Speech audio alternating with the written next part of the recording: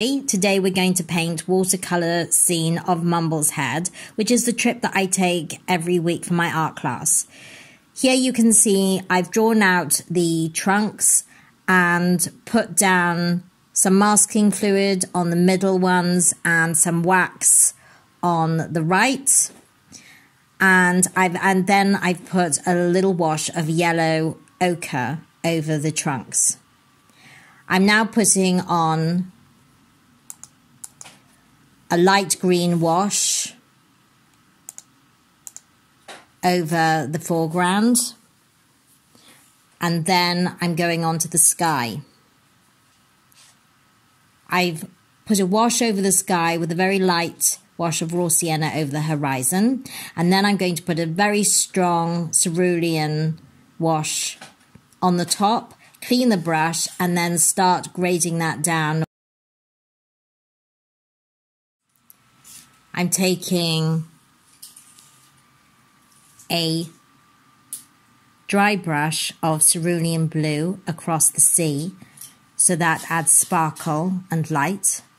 And then you can see how I'm mixing the green. So the cerulean and the lemon yellow are for the bright green, and then I've taken the raw sienna with the cerulean and mixing that for more olive green for the headlands in the background.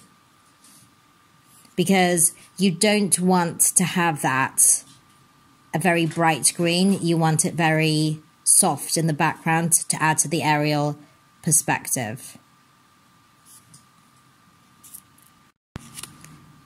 Next, I'm going to take a darker green. The best way to do this is to actually add a little tiny bit of red to make it a really dark, rich green, or you can add a Payne's grey or a blue if you want. A terra vert from a tube is good, but do add some other colour to it to give it some depth. I'm taking a big brush and actually using broken brush strokes for the shadows from the trunks to actually give the ground some form, and so to make it look natural, because grass is not like glass. You know, you've got that sort of unevenness underfoot. Then I'm adding some blue to the green, the same blue in the sky, so it kind of in the same tonal range, and a smaller brush, so that again you've got the smaller brush, smaller strokes in the background, and bigger strokes and with a bigger brush in the foreground to add to the aerial perspective and to the range of marks. And you can see that I've added a bigger hedge on the left, and then I'm taking a burnt umber, strong chocolatey brown, thick, sticky. It's got to be sticky, not watery.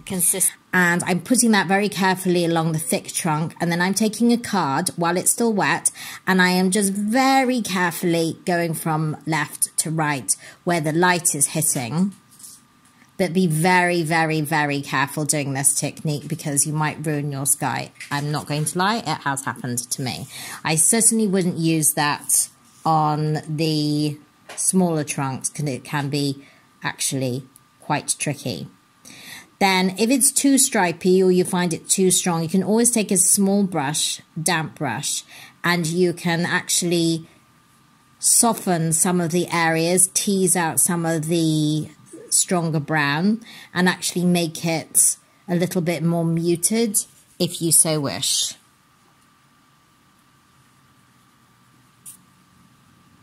And you can see I'm doing that to the right side of the trunk where the shadow is.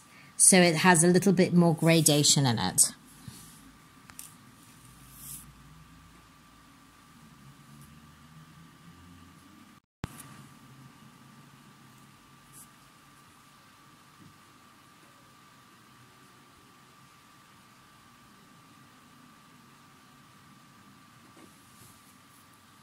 The next, we're going to take a smaller brush and we're going to add the same brown. We're going to start from the bottom, working up. Always start from the bottom with trees, by the way, because as you go up the trunk and into the branches, you want it to become less. And when you tend to put a brush down first off, you tend to apply heavier pressure. So you can tend to be, the brush stroke can be thicker or heavier. And so it's better for the base of the trunk to have that rather than the thin delicate branches at the top. So work your way up. You can see there's actually some of the sides being protected by masking fluid, and we will actually, I'll show you how to deal with that later.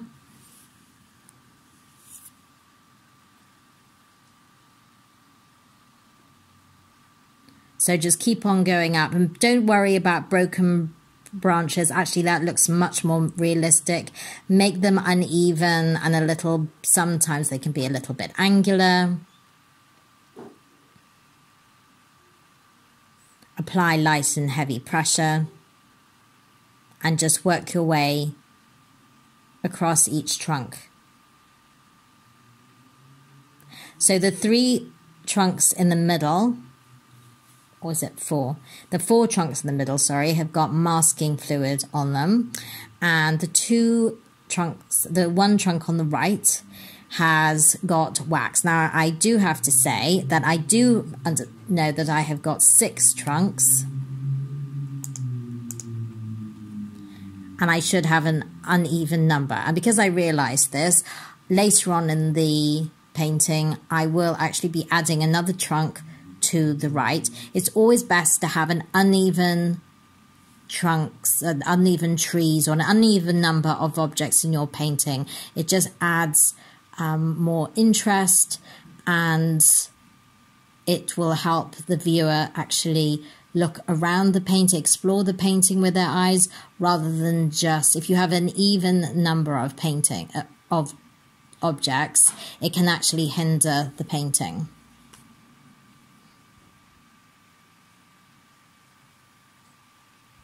A really good tip actually also is, if you've got wax on, use wax on the tree, you want to use light and heavy pressure, because otherwise you'll get really thick lines.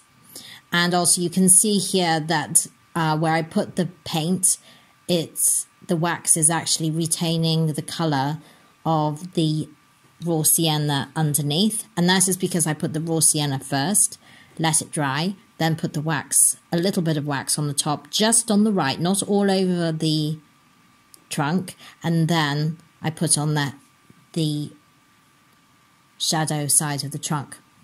Next, we're going to be mixing a light green, as I have done before. I used cerulean and lemon yellow, and I have switched to a Chinese brush. And this is the fun part, where you're actually going to use the Chinese brush, the point of it, to literally dance across the page. And you want to create a lovely flicking movements using light and heavy pressure. And around the top of what I have done is I've put thicker foliage, the top right area. You don't want to actually, when you put paint foliage, you don't want to create an even mass. You don't want to paint the same tree, the same shape, the same size trunk, the same branches. You want to create a lovely, varied foliage. And so what I have done is I've got the thicker trunk on the left side, and then I've got thicker foliage on the right to create a balance. And the thicker foliage is near the trunk, and as you can see, to the edge of the canopy, there are lighter, tinier, smaller marks, because you don't want heavy paint strokes at the edge of a tree. It'll make it look too heavy. Then I've mixed some of that darker green, and I've used the same strokes to go over, but less. And so you've got the lightness of the sky coming through and the light green. I'm actually also going in a diagonal, a slight diagonal, if you can see here, moving across.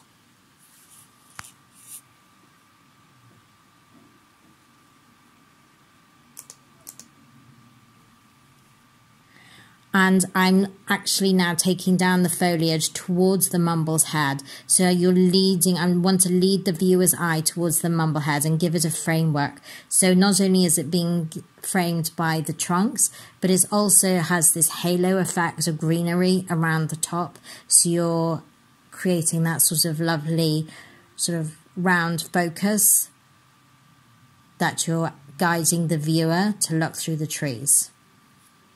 And those little tiny dots at the end really gives an elegant look to the canopy, and it doesn't appear heavy and dark because this is a beautiful summer's day.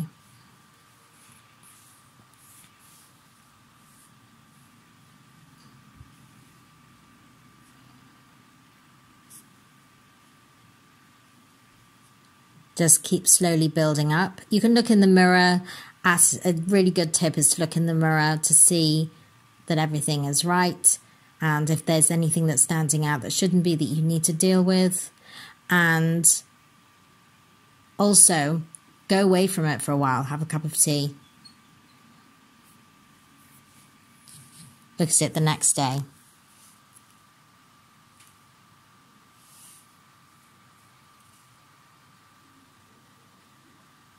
The next, I'm going to be adding another diagonal from the left downwards.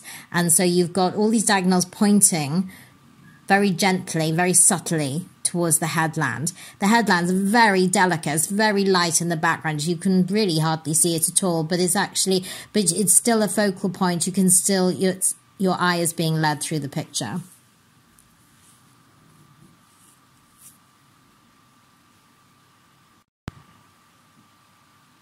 Next, we've taken off the masking fluid of the trunks in the middle, and I'm going to take a damp brush and with a little bit of brown on it, and I'm just adding some gentle shadows on the left side only.